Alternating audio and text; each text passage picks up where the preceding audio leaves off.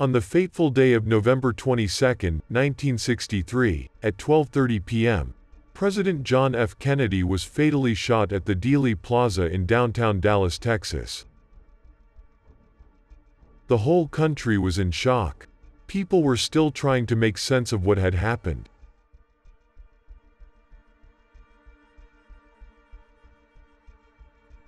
Almost 45 minutes later, another murder took place in Dallas. This time, it was police officer J.D. Tippit, who was on patrol in the central Oak Cliff area.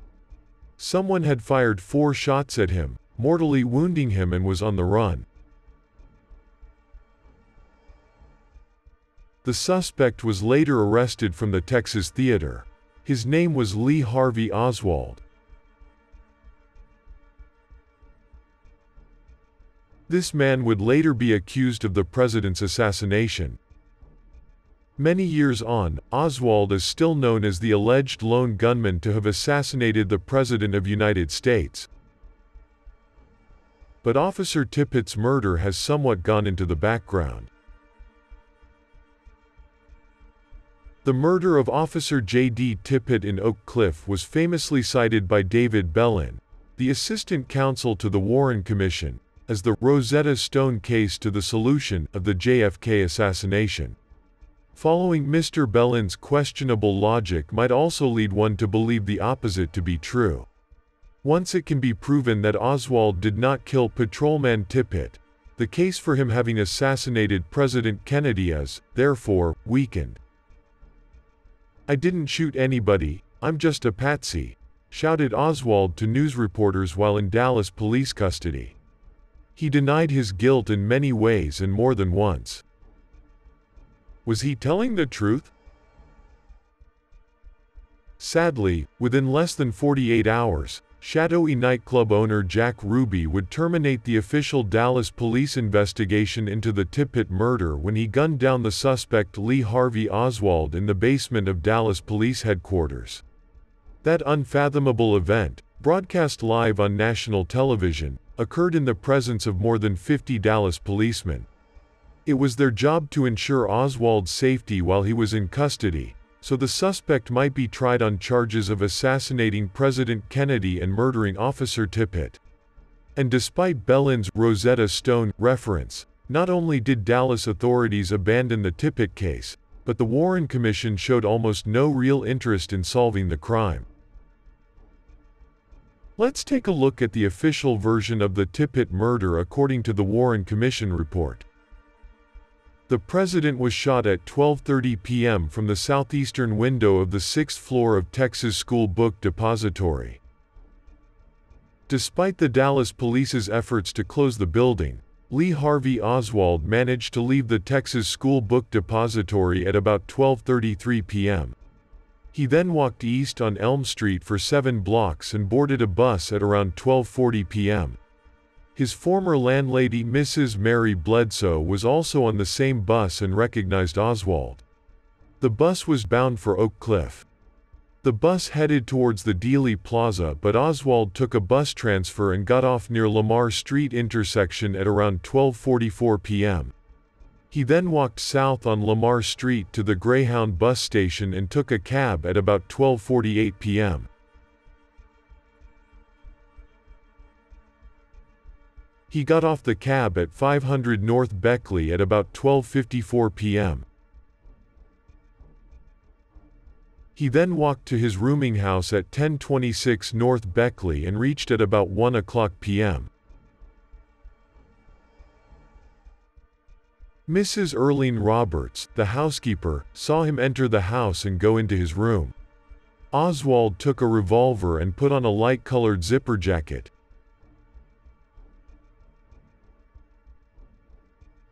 He left his rooming house at about 1:03 p.m.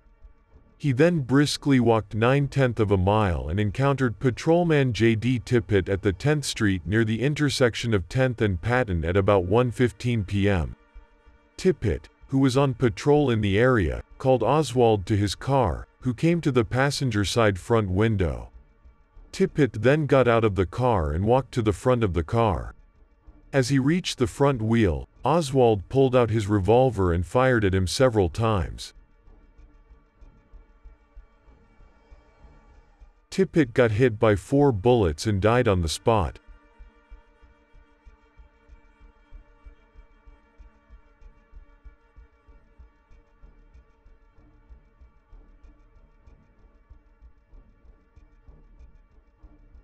Oswald then proceeded west and turned south on Patton Avenue, ejecting empty shells from his revolver. Several witnesses saw him get away from the scene and later identified him in police lineups.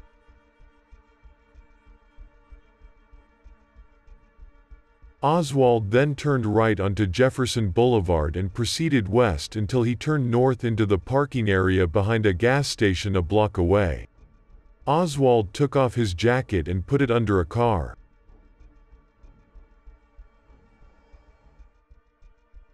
He then got back on Jefferson Boulevard and proceeded west.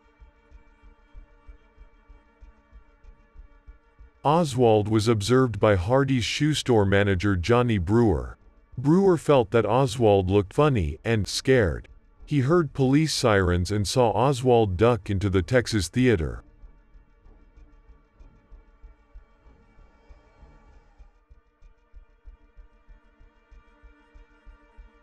He went to Julia Postal, the ticket seller, and asked her if the guy had bought a ticket. Miss Postal then called the police at around 1:40 p.m. When the police arrived at the theater, Johnny Brewer met them and pointed at the man who had got in without a ticket. Patrolman McDonald approached Oswald and asked him to get on his feet. Oswald got up, said, "Well, it's all over now," punched McDonald in the face and pulled out his revolver. McDonald grabbed Oswald and he couldn't fire. Eventually, Oswald was arrested and taken to the police headquarters.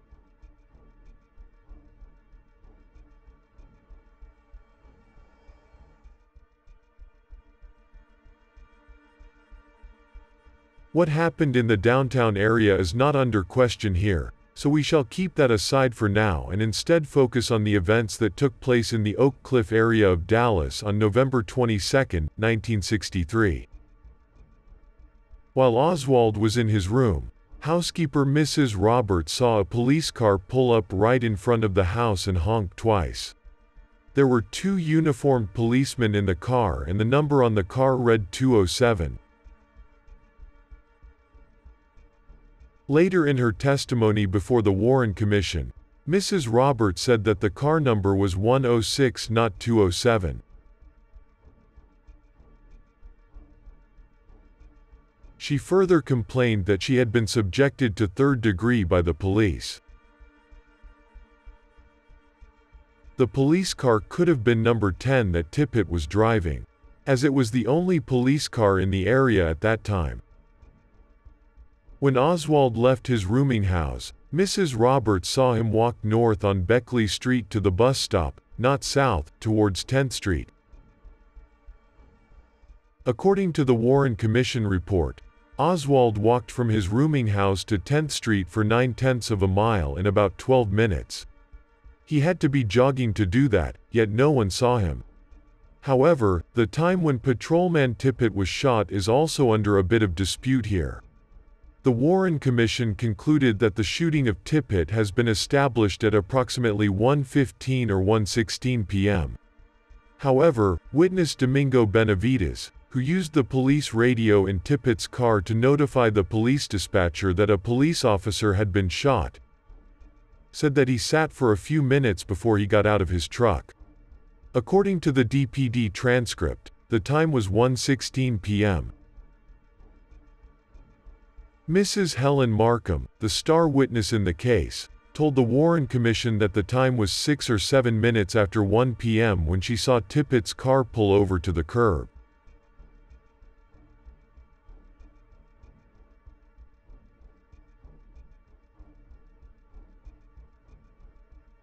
Patrolman R.A. Davenport and W.R. Bardeen, who followed the ambulance carrying Tippit to the Methodist Hospital, submitted in their report that the doctor pronounced Tippit dead at 1:15 p.m.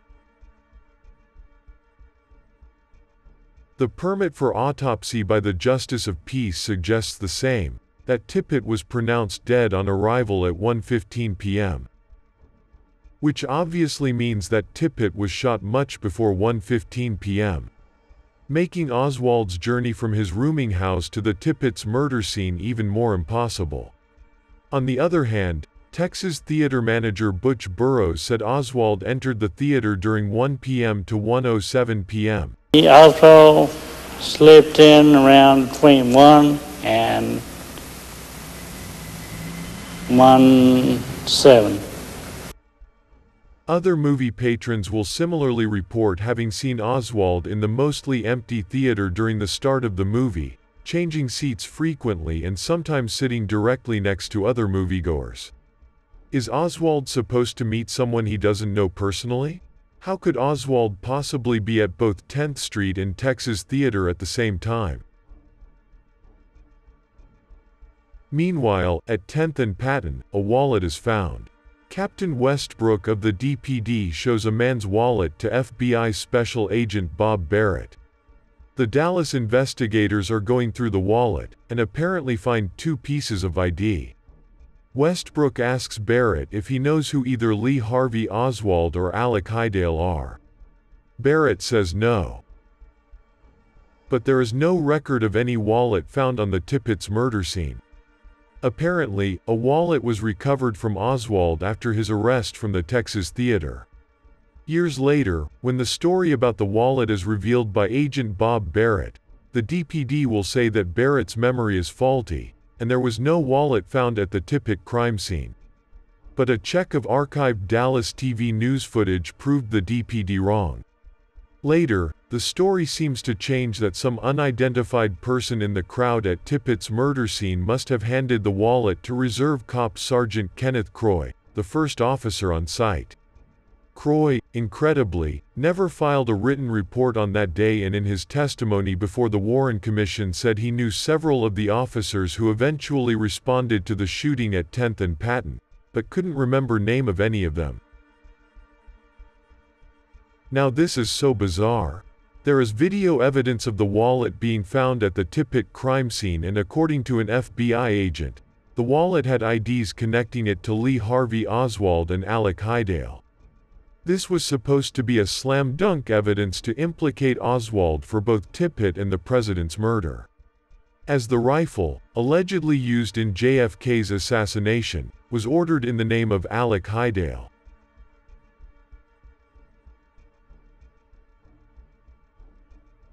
If anyone is looking for ballistics to provide a definitive answer in the Tippit case, they will be sorely disappointed. The ballistics evidence tends to exonerate Lee Oswald as much as it implicates him. 4 shells from a .38 caliber handgun were recovered spread along the ground leading from the crime scene. The DPD officers on site at first figured these were from an automatic pistol, which automatically ejects the spent shells, not a revolver, because who would purposely remove and leave such incriminating evidence at the scene, along with a wallet full of ID? The bullets found in Officer Tippit's body at autopsy could not be matched to Oswald's .38. And the shells so conveniently recovered at 10th and Patton could not be matched to the bullets. The cartridge cases found at the scene, 2 Western Winchester and 2 Remington Peters, simply didn't match the bullets. 3 Western Winchester and 1 Remington Peters, recovered from Officer Tippit's body. In the words of homicide detective Jim Levell, the very man tasked with nailing Oswald for the Tippit murder, the ballistics in this case were quite frankly a mess.